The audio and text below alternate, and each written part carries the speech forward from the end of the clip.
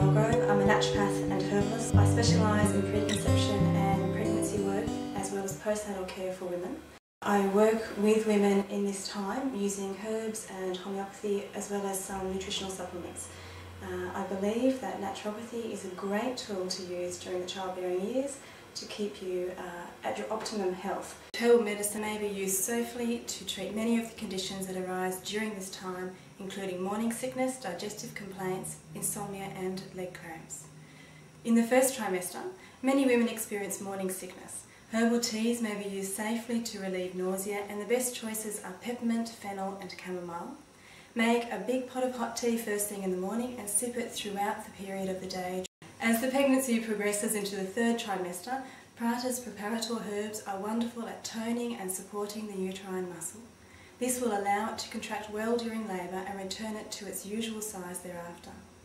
Prata's prep herbs have long been made for women who desire an uneventful birth, and one of the most common herbs used in these mixes is raspberry leaf.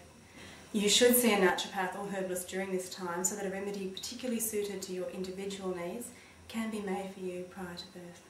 Pregnancy massage, or a therapist who specialises in this field, can also provide great benefit as the end of the pregnancy approaches.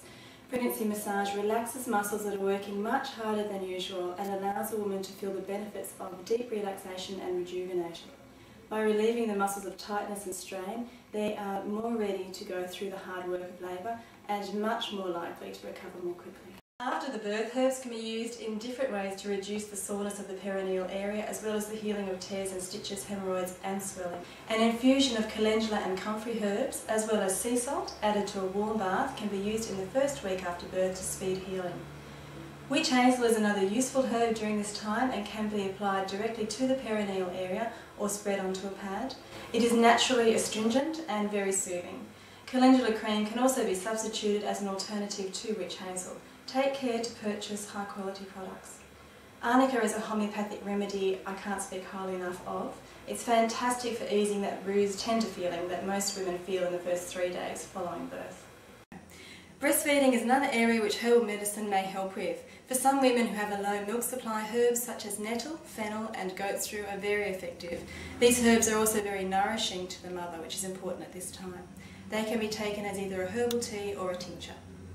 Herbs are a great tool for good health during the childbearing years. However, I would like to mention there are some herbs that should be avoided in pregnancy and lactation, such as tansy, feverfew and pokeroot and others. So I definitely recommend that you see a qualified herbalist or naturopath for advice before you start to take any herbs for medicinal purposes.